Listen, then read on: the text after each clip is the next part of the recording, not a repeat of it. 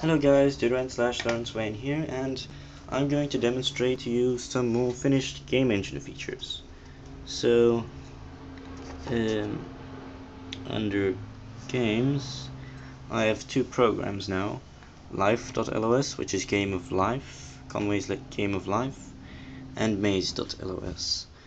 So, I'm first going to show you the slightly more boring one. Oop.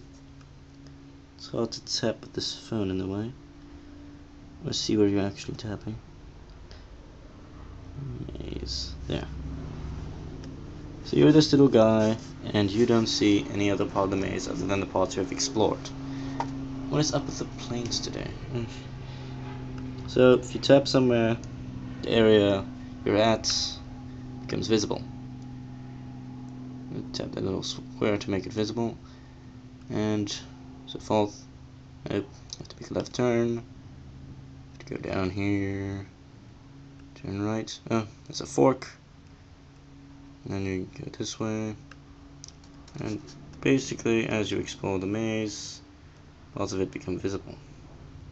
Make the corners visible, you have to tap them.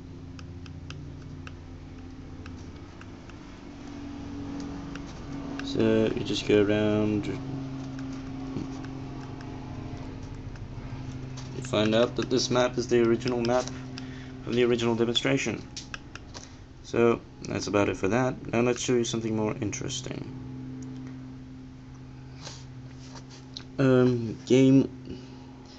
Conway's Game of Life. So here's this little sample generation. Whenever you start the program, it will start with this. There's also a random map generator, which is basically just a random number generator for each little pixel. So click the next button and it goes to the next generation. So if you know Game of Life, or Conway's Game of Life, you will see that, oh, well, that failed. Yeah, now I remember. There's a slight bug. The game engine does not clear. So when you start another program, the game engine, the big array that stores the game engine does not get cleared. So yeah, I'm gonna fix that. But anyways, if you push next, that happens. Push next again, this happens. Then next again. Now the patterns start to get interesting. Get a little square, this, then this, and then this, and this cool thing, and then it turns into this. If you push next again, it turns into that. Push it again, that, and that. If you push the new button, it clears everything and generates this random looking thing here. Now you won't see it that well on my phone for some reason.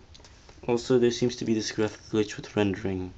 It's only happened now, probably because I'm powering it by battery or something. I don't know. This battery is almost flat. SD access isn't very good, so it might randomly crash as well. But ugh, damn it.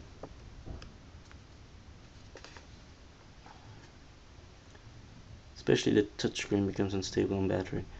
So auto will automatically generate this stuff. It will automatically push next for you.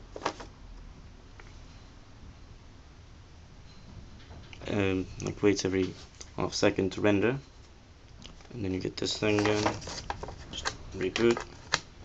So let's show you the random life generator thingy, then a simulation of that.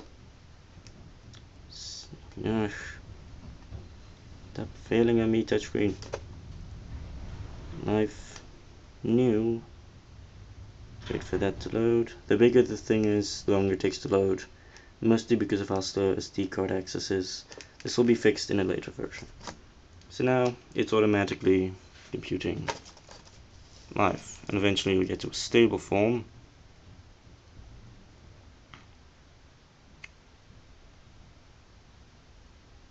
There we go, stable form.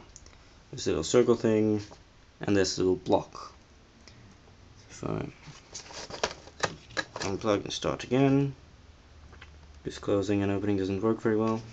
So that's about it. It's pretty cool though. I've got the source code in the description for both programs that I'm showing here. It actually works kind of well without using two arrays. It saves memory. This only uses one array. And what it actually does is it scrolls through the array like from top to bottom for each line. And well, that's how it, and then it kind of writes the results to a file which is in the format of the levels that the game engine uses.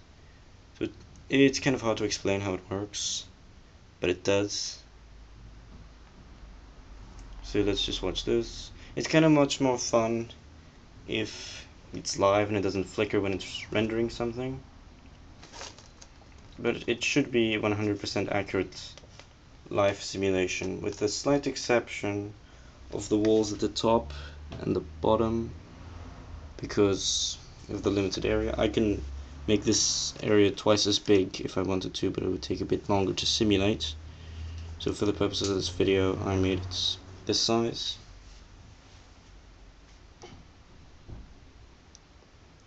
It seems to be stabilizing now. Oh. There we go. The only little bit of life that's left, and it's only living because of this wall at the edge of the screen. So that's it. Thanks for watching. Hope you enjoyed this and stuff. I'll try and make this larger, but there's a lot of homework at my new school, so I hope I'll still have enough time to work on LOS and whatnot. But the game engine's working, or most of the game engine. Next I'm going to try, repeat try, make a random maze generator for that maze game I showed. And maybe make the grid a bit bigger, so Game of Life is a lot more interesting when the grid is bigger or huge, and mazes are harder if the grid is larger as well, so I'll just make that bigger. I'm not sure if I'll get the maze generator working because I've already tried it and it didn't work the first time I tried to make it, so I don't know, but I'm hoping it works, and it would be really cool because that would make the maze game so much more fun. So that's it. Thanks for watching. Subscribe, comment, rate, whatnot, and bye.